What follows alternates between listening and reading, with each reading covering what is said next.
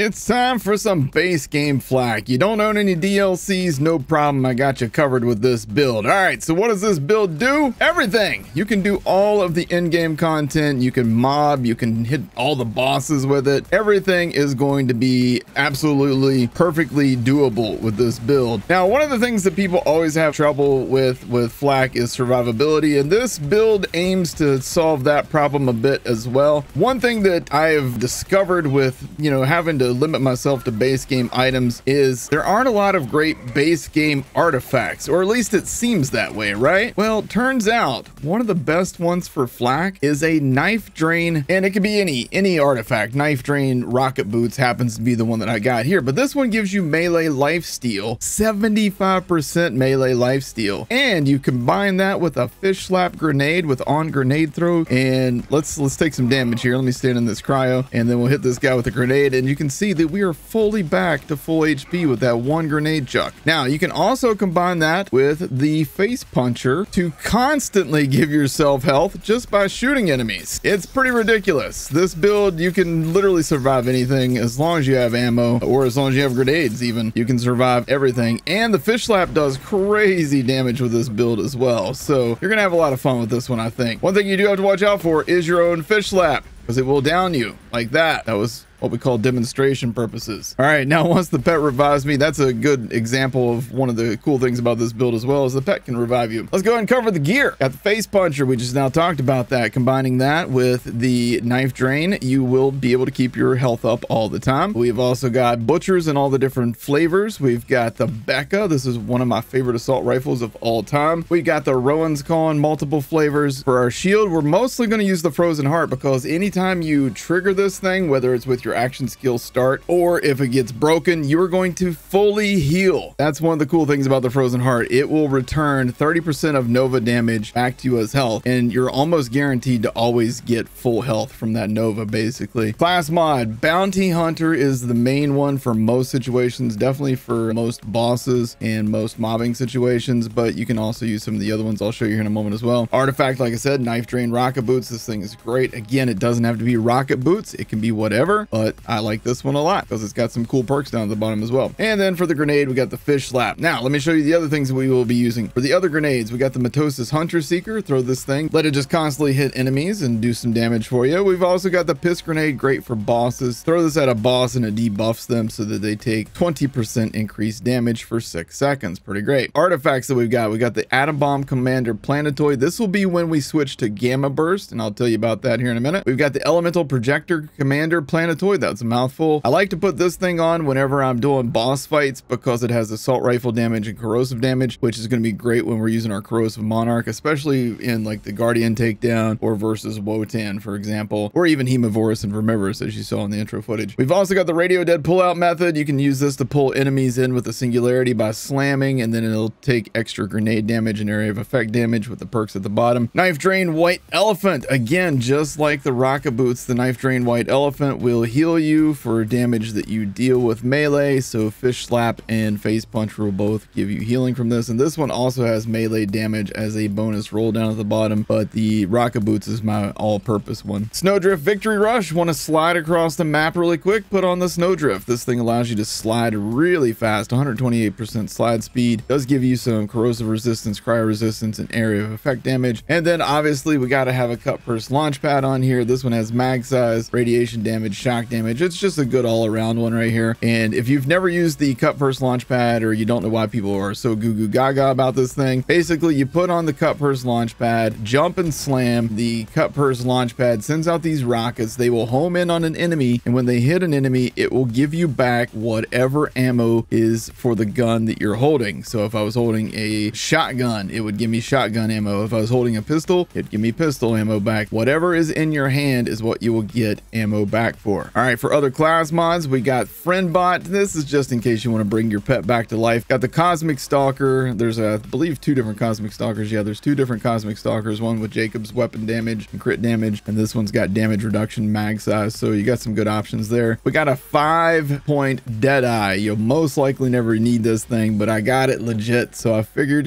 maybe you'll want it. We got a Bounty Hunter class mod that has weapon mag size and pistol damage. This is in case you're not not doing so much with assault rifles and shotguns, you want to focus on pistols, boom, throw that thing on. Got a bounty hunter with +5 to frenzy, which allows your pets to do even more damage. Got this bounty hunter for whenever you want to do rocket launchers. Throw this thing on. It's got splash damage radius. This thing will do crazy stuff whenever you're using your back burner. We got the red fang. Now the red fang is one of the most important class mods on this build, even though we're only going to use it in very specific situations. So put this thing on and then switch yourself to gamma burst, and with this build you're only going to spec into atomic aroma and empathic rage. What this is going to do is whenever you have the red fang on, it even says in the thing here, while gamma burst is active, Flak's pets taunt all enemies, and it lasts for the entire duration of gamma burst. So if you got your gamma burst going and it lasts, you know, 10-15 seconds or whatever, that's 10-15 seconds that enemies completely ignore you. Guardian takedown, crystals phase, this is god tier for that. Throw this thing on, summon your pet away from wherever you're at, enemies will run over to wherever your pet's at and they completely ignore you, allowing you to charge up the crystals really easily. That's why we have that thing on here. We also have the rack pack. It's great for whenever you're using racks, and the cool thing about this build is you can switch to rack attack, you can switch to fade away, you can switch to gamma burst. All of these things you can do them all and have no issues switching between them. All right, so let's go ahead and switch our stuff back so we can show you some more stuff here. All right, shields. We got the super giant. This thing, whenever it breaks, it makes a circle on the ground. You stay in that circle and you're going to deal more damage. It's pretty great because Flak wants to stand in a circle anyhow. He wants to stand in place because while standing still with turn, tail, and run, you get increased gun damage and fire rate, which is great for your monarchs, great for your butchers, great for everything actually. All right, other shields, we got stopgap. This one's a no-brainer. Stopgap is just one of the best all-around shields in Borderlands 3. It's so overall functional as a shield. What this thing does is whenever it breaks, you become immune to any damage that you would take for 5 seconds. You combine that with the fact that you can go into fade away and disappear for, you know, 5 to 10 seconds and then get your shield recharged in that time, pop your action skill start again, trigger the immunity again. It's crazy. You can just live forever with this thing. You just got to play your cards right with it. Now this one also has brimming, so it gives you some max health back while your shields are full, and this one also has a 15% chance to absorb bullets as ammo, so pretty decent rolls on that. And then we got the stinger. This one's crazy. While your shield is full, your melee damage is increased by 50%. Whenever you get meleeed while you're shielded, it will return damage back to enemies as cryo damage in this case, because this one rolled with the cryo. But we've also rolled the action skill start, activate any effects that trigger on shield, fill, or break, and that allows us to trigger that big old Nova and allows us to increase our melee damage. It's pretty great. And then we got the transformer. This one's just one of those great all-around shields, allows you to absorb shock damage. 100% of all shock damage that you take is converted into shields, 40% chance to absorb bullets, baby sham, and this one on shield break you deal 100% bonus shield capacity as amp damage. This one's great with a shock back burner as well, because you know you just shoot that thing and you keep your rocket ammo up and you don't take the damage from it as well. All right, other weapons that we've got in our repertoire. We've got an adaptive Chaosin. I got this live on stream the other day. We got a reflux on here, got the monarch in multiple elements. We got the OPQ system. This gun is so damn good and so much fun. We have a Crater's EMP5, and the reason I keep this thing is because of the speed bonus it gives you. So if you need to get across a huge ass map, you slap this guy on and then you slap on your snowdrift artifact, and next thing you know, with those two things, you're running fast and sliding fast, so you can get across maps super quick, so you don't have to, like, you know, run slowly across the map, for example. Butchers in all the different elements. We got needle gun, we got more monarchs, we got the face puncher we talked about, the Garcia. I love the Garcia. It's just a fun shotgun to use. Back burner and shock and fire and corrosive. So fire and corrosive are great versus hemovorous and vermivorous. We got the Maggie. I love the Maggie. We got Queen's Calls in both the radiation and corrosive. We got Rowan's Calls in different elements. We got 2 different hives, one with radiation, one with corrosive. Got the Hellwalker. You gotta have a Hellwalker on your build with flak. And finally, we've got another piece that's actually kind of underrated in the Unforgiven. Now, the cool thing about the Unforgiven is if you put this thing on, and I rolled this one to have Gamma Burst active, 115% bonus radiation damage. So let's put this thing in our hand and let's go ahead and switch to Gamma Burst. And when we switch to Gamma Burst, we always put on our Red Fang. So where's that at? Right there. All right. And then we're also going to go and put on our Commander Planetoid, so we get that area of effect damage and that bonus radiation damage. And now check this out. Just going to run forward here, and we're going to summon in our action skill, which is Gamma Burst in this case. And I just want you guys to see how much stronger this is.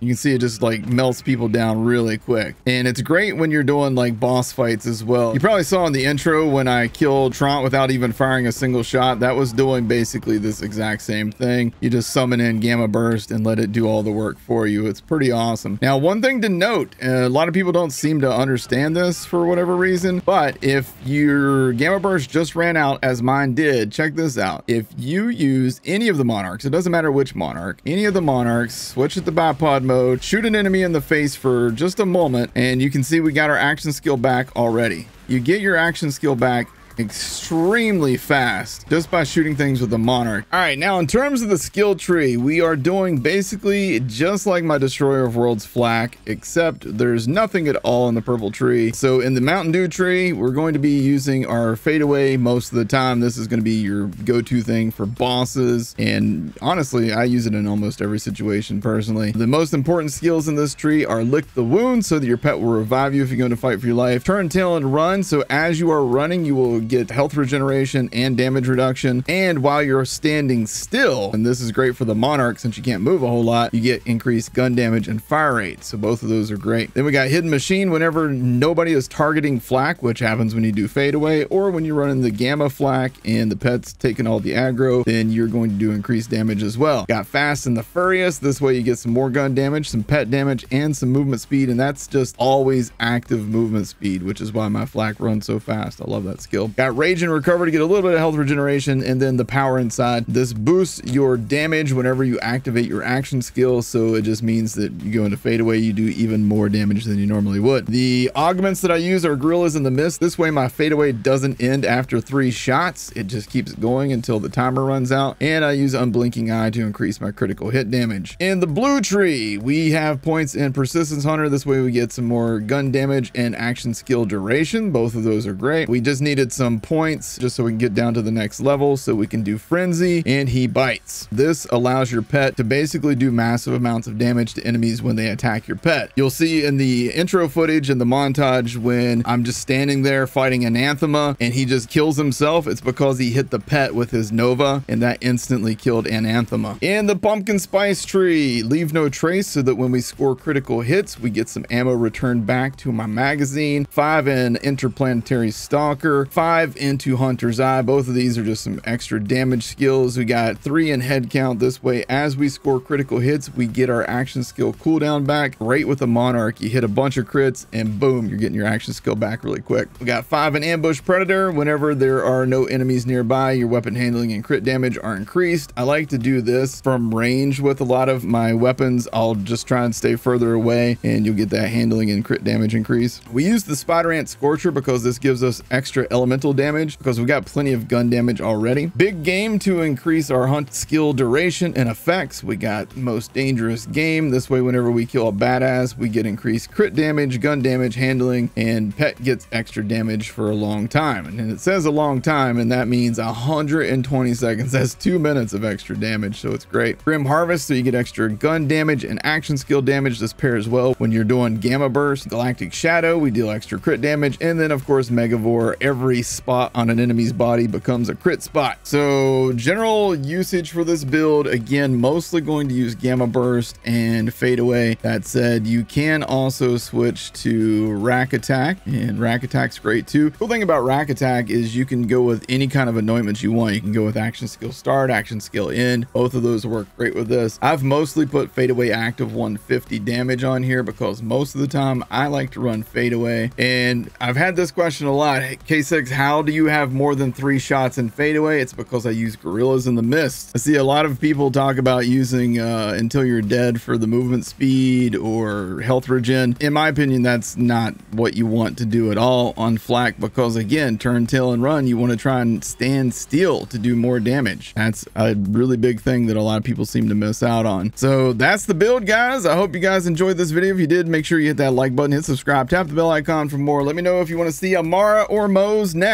You guys have a wonderful day. Take care.